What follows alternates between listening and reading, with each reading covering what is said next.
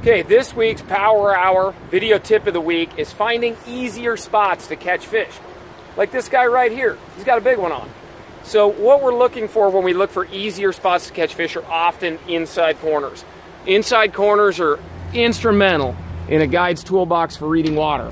What I've got here is I've got a great big swift river, and it takes a bend towards the inside right here, and there's this little bit of soft or slower water right in here. And that's where we're catching these big fish, is they sit right here on the edge of that fast water, just like that right there. Now, a really big part of fishing these inside corners is learning the angle to cast at. It's critical that you guys cast slightly back upstream, like I'll demonstrate here in a moment after we net this big lunker. Nice, that's a beauty. That is a beauty. Woo! Nice job, caught right there on that inside corner, just like that. Beautiful, on a stonefly nymph. Nice job, Sage. Rolling? Yep. Okay, so as described, tip of the week is fishing inside corners and identifying those.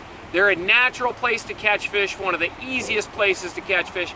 As a guide, I'm always looking for inside corners, and when I fish a new river, I'm always looking for inside bends, but there's a recipe for success on these. You have to cast back upstream on inside corners. When we're casting across water that's slower than the current line we're fishing, it's critical that we cast back upstream in order for a nymph or a dry fly to fish properly. So I'm going to demonstrate here the approximate angle I like to cast back upstream. Where you stand is really important. As I go back upstream, I want that drift to come back at me at a neutral angle so there's no mending. It makes a much more natural presentation. I call this a neutral drift.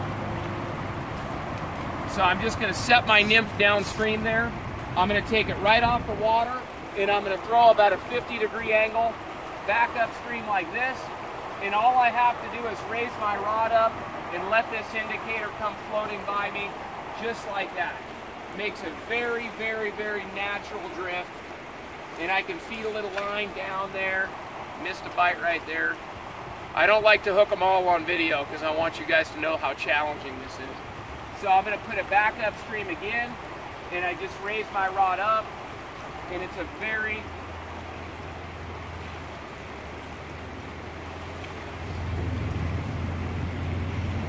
it becomes a very, very easy drift when I cast back upstream on an inside corner.